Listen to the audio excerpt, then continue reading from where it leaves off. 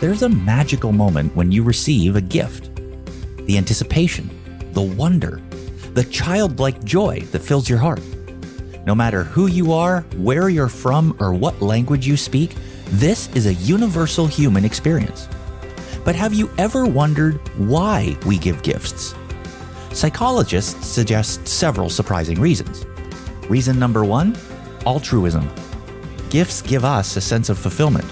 Sometimes we give because it makes us feel better. Reason number 2, impression management. Gifts can be a way to burnish our image. Sometimes we give because it makes us look good. Reason number 3, reciprocity. Gifts can make people feel obligated. Sometimes we give a gift knowing we will get one in return. Reason number 4, relationship maintenance. Gifts are effective in helping maintain meaningful relationships. Sometimes we give gifts because we want to preserve a friendship. Since all 4 of these reasons for giving suggest a selfish motivation, I wonder why God gives gifts. Since we know God is not selfish, why does He choose to give gifts to some people and not others? What's His motivation? Join Vicki Hitzges, Kent Edwards, and Nathan Norman as they try to discover why and to whom God gives His gifts. Welcome to CrossTalk, a Christian podcast whose goal is for us to encourage each other to not only increase our knowledge of the Bible, but to take the next step beyond information into transformation. Our goal is to bring the Bible to life, into all our lives. I'm Brian French. Today, Dr. Kent Edwards, Vicki Hitzges, and Nathan Norman continue their discussion through the Gospel of Matthew. If you have a Bible handy, turn to Matthew chapter 15, verse 21, to chapter 16, verse 12, as we join their discussion. Vicki, Nathan, was gift-giving significant in your families growing up? And is it still today? Not as much as other families. The way we showed love in my family was to spend significant time together. But my mother always made sure that we had wonderful Christmases. Wow. Yeah, it was similar to Vicki. It was important and somewhat significant in our family to give presents and gifts to each other, but it wasn't too high. Now, fast forward to when I started dating and married my wife. Her family is absolutely bonkers for presents. It is just out of this world, unreal. The level of gift giving that they give and receive during the holiday season. I don't even know what to do with it. I'm overwhelmed always. Well, I have to admit that in terms of gift giving, my wife is far better than me. She is so thoughtful that when it comes to days like Easter, she'll put gifts together and send them off to the kids that are theme-oriented. Same thing, obviously, for their birthdays. The same thing for Christmas. Even, Thanksgiving or Halloween or whatever. Whatever there's an excuse to be able to demonstrate that she's thinking of them and caring for them. She sends custom-made care packages to them. And it takes time. I mean, I get dragged around from store to store looking for something that will be specifically meaningful for them, not just generic. So, yeah, I think I'm impressed by the way that my wife loves to show her love by gift giving. Okay, next question though. Have there been times when some of the reasons Brian mentioned earlier, some of the selfish reasons for giving gifts, have they ever played a factor in your gift giving? Confession time. Almost exclusively. No, but it is this game, for lack of a better term, right? Like, oh, we got to get this cousin something because we got that cousin something else, and we know that they're going to give us a present, so we've got to turn around and give them a present in return. And it is hard. I'll tell you, with my older brother, he is a phenomenal gift giver. Really? He is so phenomenal. His gifts, they're not consistent, but when he gives a gift, it is incredibly thoughtful to the T, to the letter. And to the point where it's like, I hate getting him gifts because I'm like, man, I am a terrible brother. I have no clue what to get you. And whatever he gets is just like, wow, you know me. I mean, he went to France when he was in high school. He came back, he got me a stone gargoyle and a semi-realistic crossbow, right? Wow. None of you would ever think of that. And I'm just, wow, that was so thoughtful. Boy, he must know you if that made you happy. It still makes me happy 25 years later. That is the test of a good gift. I know a guy who he buys me exactly what I want. And it is a joy to open those gifts just because he is so thoughtful. And my sister-in-law is like that. When my brother and sister-in-law first got married, they were just fresh out of seminary and they didn't have any money. But she would pick out not expensive gifts, but just the right gift. And it would delight me in a way that a very expensive gift might not. In Matthew chapter 15, starting in verse 21 through to chapter 16:12, we're going to look at 3 separate scenes. These scenes that would display God's motivation in giving gifts to some people and not others.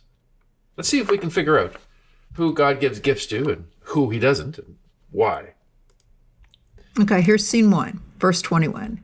Jesus withdrew to the region of Tyre and Sidon. A Canaanite woman from that vicinity came to him crying out, "Lord, Son of David, have mercy on me. My daughter is demon-possessed and suffering terribly." Jesus did not utter a word, so his disciples came to him and urged him, "Send her away, for she keeps crying out after us." Wow, this is a pretty significant request for a gift, wasn't it? Absolutely. Your child is demon-possessed. I mean, if you've ever seen anything remotely supernatural like that, it's horrifying. And even worse to see it to your own child. Yeah. I remember years ago being in southern India, speaking at a large conference, and they had a whole section. There were thousands and thousands of people there, but they had a whole section of this church cordoned off for people who were demon-possessed. A section of a church? Yeah. Well, I was surprised they came to church.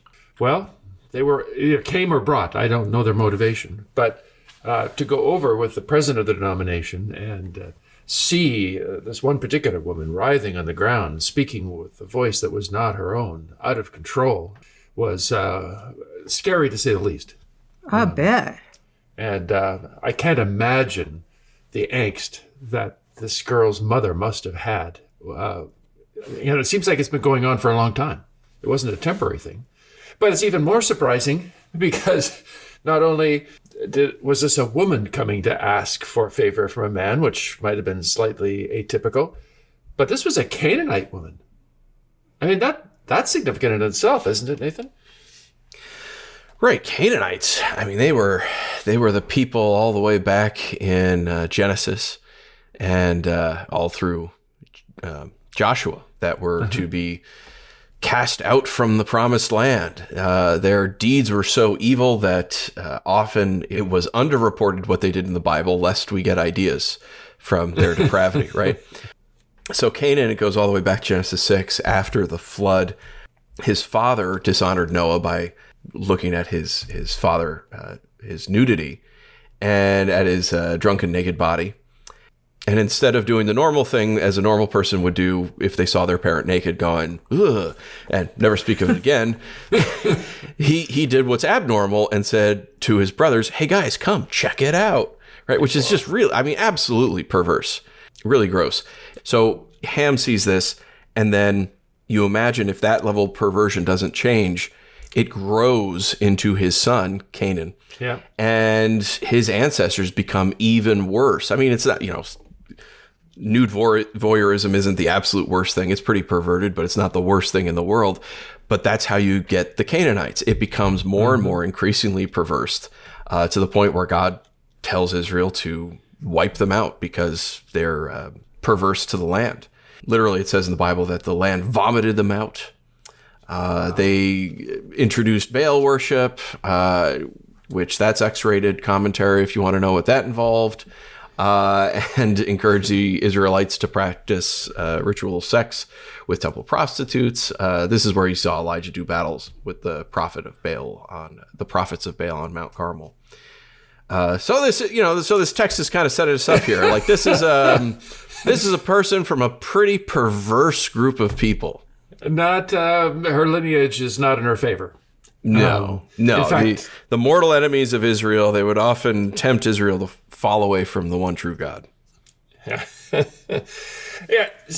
I get that, but what is surprising to me is Jesus says in verse 28, your request is granted, and her daughter was healed at that moment. I mean, the question in my mind is, why did Jesus give this kind of woman this great a gift? I mean, what did she do to deserve this gift? Right. Well, and the normal response would be the disciples, because they said, send her away. She keeps crying out after us. Do you know what kind of person she is? Do you know what her lineage is? Like, just get rid of her. And if we're being truly honest with ourselves, someone from that kind of background, we would say the same thing. We would do the same thing. Yeah. Well, and I asked the same question when we come to scene number 2. Okay, here's scene number 2. Jesus left there and went along the Sea of Galilee. And then he went up to a mountainside and sat down. And great crowds came to him, bringing the lame, the blind, the crippled, the mute, and many others, and laid them at his feet. And he healed them. Well, that's pretty good. There's nothing quite so wonderful as getting free health care. We all live in the United States, and the price of health care is enormous. In fact, when people come to retirement age, that's often a major factor. Can you actually afford to retire? Because the thousands and thousands of dollars paid every month just to have health insurance is enormous. I go to pick up my kids' prescriptions now, and I don't have a copay, which is fun. But that's because of the tens of thousands of dollars I've already spent this year. It's just a reminder that I would have been that much more richer had I not met my deductible. Someone can correct me, but as far as I understand, America has some of the highest cost for healthcare anywhere in the world. And if that's bad, what's even worse is if there's no healthcare available. And in many parts of the world, there is no healthcare. You get a toothache and you can't get it stopped. Someone's got to get a rock and knock your tooth out. Oof. I mean, that's not fun. If you get a lump in your chest, or it seems that it's cancer, you just kind of wait till you die. There are no options. So there was no universal health care in Israel at this time. And these people came because they had desperate health needs. And Jesus says, hey, I'll do it. No problem. And that's not all. Not only is he getting the free health care, but it goes on. Look what he does next. It says, Jesus called his disciples to him and said, I have compassion for these people. They have already been with me 3 days, and they have, imagine this, and they have nothing to eat. Wow. I do not want to send them away hungry, or they may collapse on the way. And then he took the 7 loaves and the fish, and when he had given thanks, he broke them and gave them to the disciples, and they in turn to the people. They all ate and were satisfied. Wow. The number of those who ate were 4,000 men besides the women and children. Okay, so as we record this podcast, where we live, Thanksgiving is coming soon. Is it a big deal to put on Thanksgiving dinner for an extended family? Sure is. Lots of stress. Lots of preparation. You got to go to the grocery store. How big a turkey could you get? What about the vegetables? What about the desserts? On and on it goes. What about the people who have food allergies or they have different food preferences and they can't have this, they can't have that. This can't mix with that. Yep. It's a big deal. So what's the biggest crowd you've ever had for Thanksgiving? Oh, I don't usually do Thanksgiving, but if I have more than 6, I get stressed. If I have more than 8, I get people to bring stuff. It's just too much. Or I do a buffet. It's just too much. We have participated in family gatherings at about 35, I think is the max, which is massive. Yeah. And how many people showed up for this dinner? Like 8,000. At least 8,000, because they didn't even count the women, which is awfully sexist. And then, and they don't mention the children. Right. It's a little sexist. It is a little sexist. However, just to be fair to the ancient writers who are counting, physiologically speaking, men tended to be taller than the women. And so it was an ancient practice, just count the men and note whether there are women and children there, because, you know, you're kind of doing a head count. It's easier to count the taller people. Still a little sexist. I'm not arguing that, but it was a typical historical way to count back then. I haven't heard that. I'll try to believe it. Yeah, me too. No, but this is a huge gift that he's giving these people. And they didn't even ask for it, right? They came for healing. And Jesus just said, look, I want to give you more. I care about you. I'm going to give you the gift of food so that you all leave the nourishment you need to get on with your life. That's real caring. Wow. God he's a gift giver. But now look at scene 3. Bit of a turn here. Chapter 16, verse 1. The Pharisees and the Sadducees came to Jesus, asking him to show them a sign from heaven. A wicked and adulterous generation looks for a sign, but none will be given it except the sign of Jonah. Jesus then left them and went away. Wow, that's a bit different, isn't it? Why did Jesus refuse to give the religious professional the gift of a sign from heaven? I mean, he gave gifts to the others. Why is he being reluctant now? In fact, more than reluctant, he's upset. Well, there's a big difference in the first two groups. They both had faith.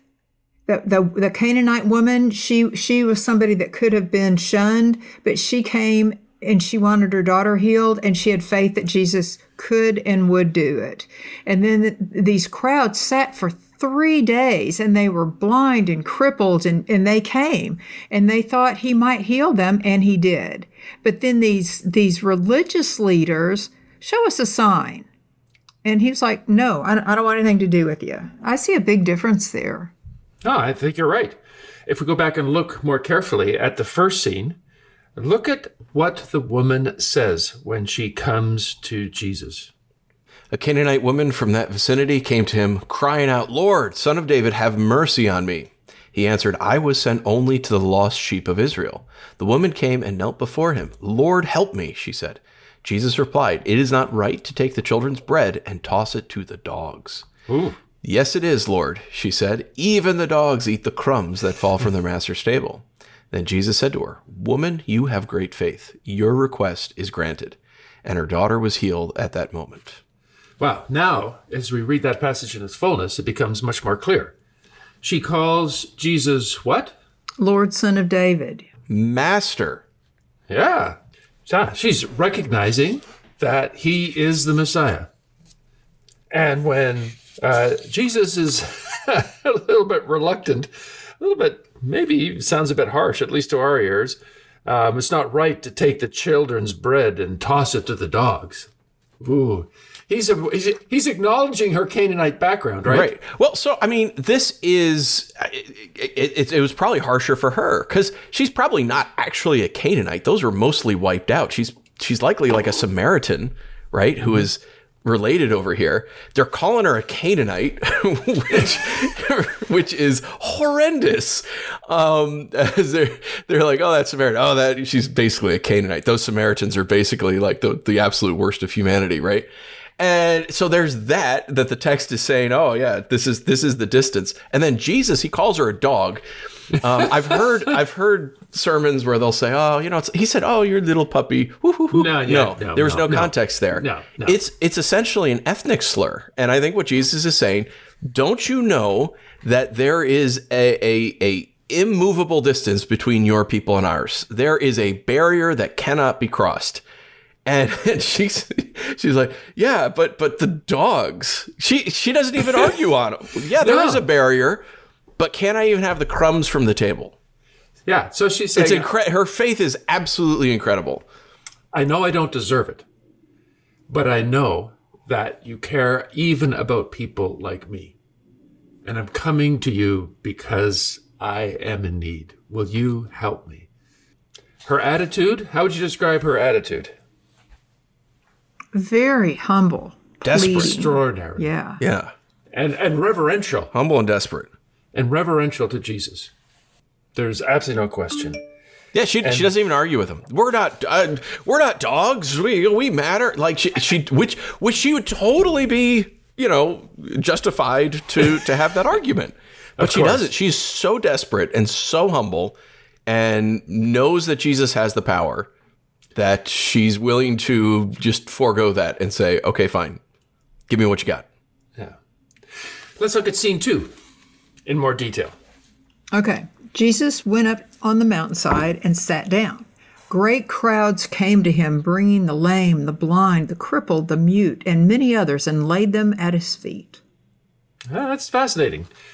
Jesus went up on a mountainside and sat down. That's really significant. It's significant because, unlike our culture, if someone wants to say something important, they typically stand up. They get behind a podium, they're on their feet. But in the ancient world, the sign of authority was to sit down and teach. And when you sat down, you were speaking with authority. We get a glimpse of that a little bit in our academic settings.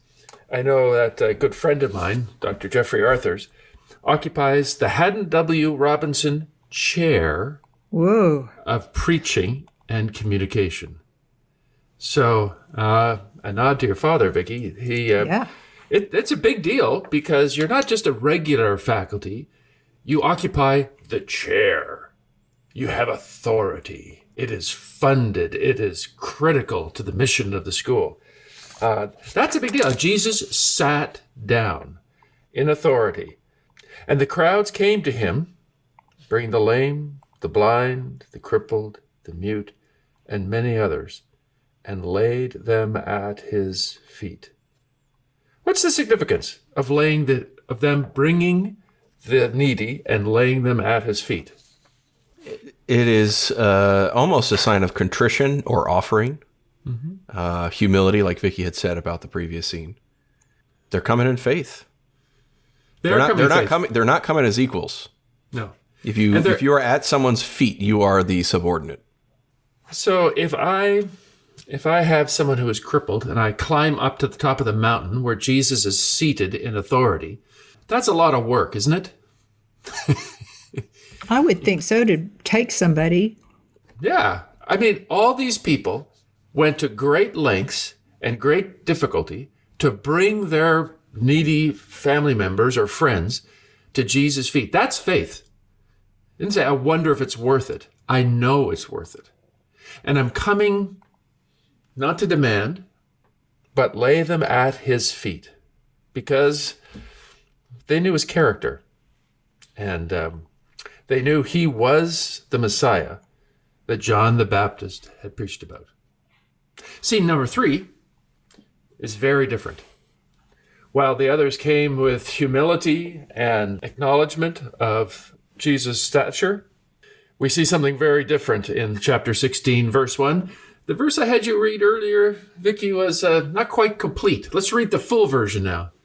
Okay, it says, the Pharisees and the Sadducees came to Jesus and tested him by asking him to show them a sign from heaven. So their motivation was entirely different. They were testing him, Matthew tells us. That word means to obtain information, to be used against a person by trying to cause someone to make a mistake or to trap them in their words so that they would be discredited. But yeah, it reminds me of a courtroom situation where the lawyer will ask a question trying to get someone to inadvertently reveal a detail that can be used against them and they can be found guilty.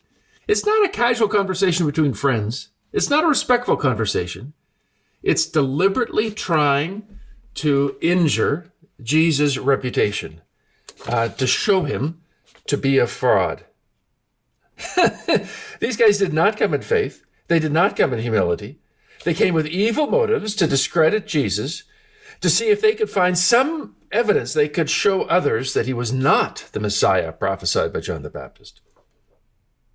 They came in arrogance. They came in rebellion. They came with stiff necks, not bended knees. And Jesus says no.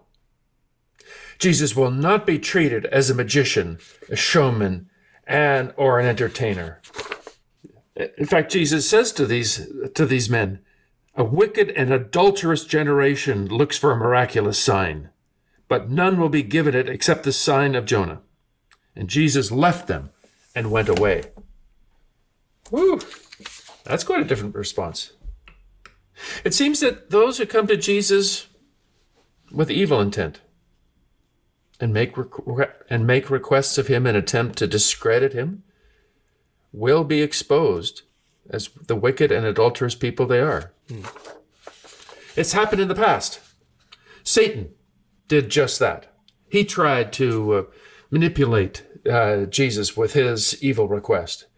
In Matthew chapter 4, in the first temptation in the wilderness, after fasting for 40 days, Jesus was hungry, and the tempter came to him and said, what? If you are the Son of God, tell these stones to become bread. If you are the Son of God. See that temptation? Prove it. Make it. And as we saw in our earlier podcasts, Jesus was in a fast.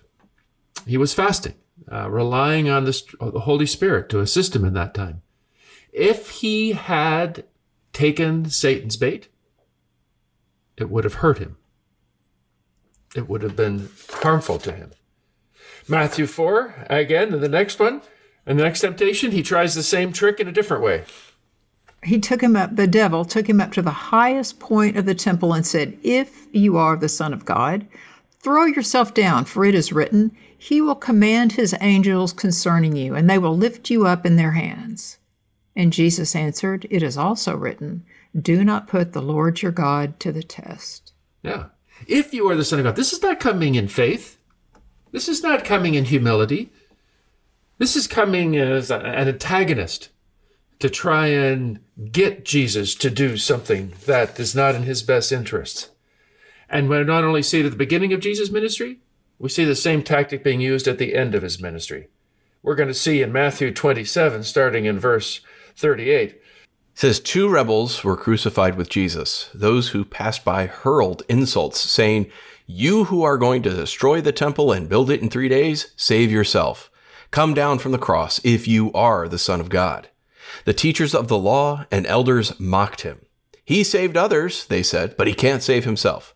Let him come down now from the cross, and we will believe in him. He trusts in God. Let God rescue him now if he wants him. For he said, I am the Son of God. In each of these instances, people are coming, asking Jesus to do a miracle, demanding, not out of humility, not recognizing who Jesus is.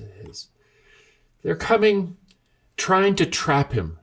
Because if he would have given in to their insults and had come down from the cross and had jumped off the temple and had eaten the bread, that would have had terrible consequences for his ministry. Why does Jesus sometimes choose to intervene miraculously for some people and not others? He only intervenes when it draws people closer to himself. The miracle that he did with the Canaanite woman, I have no doubt that her life was transformed as she came closer as a result of Jesus' intervention to him. Likewise, the people on the mountain, I think they and their families were transformed. We serve a loving God who delights in giving his children good gifts. But those who come to him with animosity in their hearts, disbelief in their heads, and make insulting requests and attempt to sully Jesus' reputation, they will be rewarded with his wrath. God will not be manipulated. Who does God give his gifts to? Those who love him, those who submit to him, who come in faith and ask for a good gift, knowing that he is a good God who loves to give gifts. And as a result, their relationship with him grows and is nurtured. But be aware, God will not be manipulated. We are wise to remember James's words. God opposes the proud, but gives grace to the humble.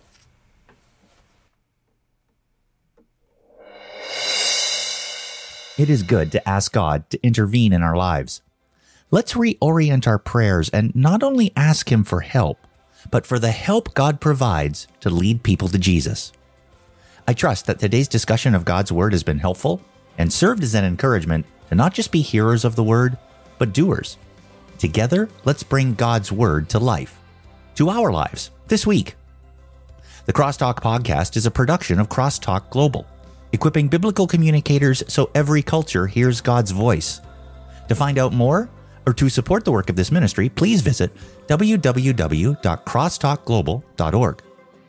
We're headed to Moldova this week, located right next to Ukraine. Help us train the next generation of biblical communicators. All you have to do is click Donate in the show notes and make a donation of any size.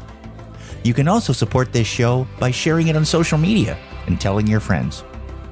Tune in next Friday as we revisit this text to discover what Jesus meant by the sign of Jonah. Be sure to join us.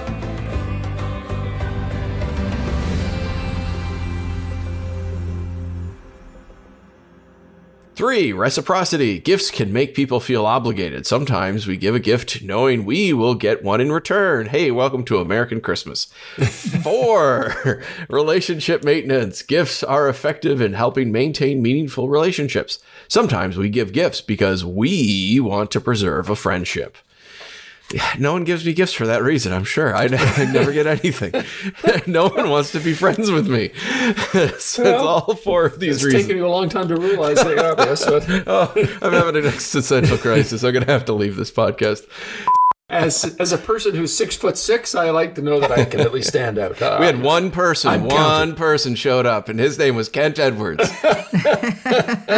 It's rough traveling around with Kent, right? Because you travel around the world, and you're like, okay, I'm not the shortest person in the world, but then you're next to him, and it's like nobody's looking at you. They're like, wow, look at the giant there.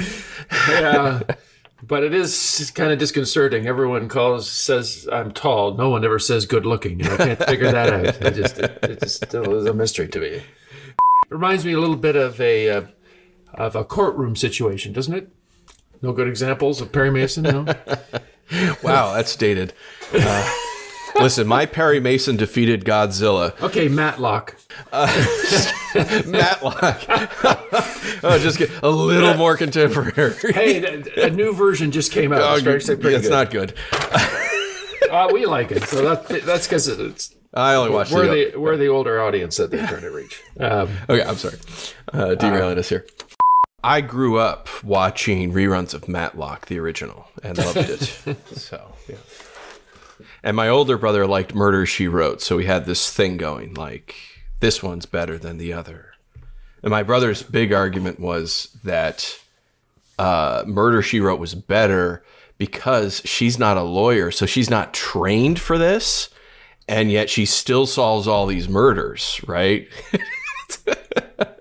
Now, of course, as an adult, I would come back and say, yeah, and imagine if she'd go and get educated, how much better she would be. What hubris to not.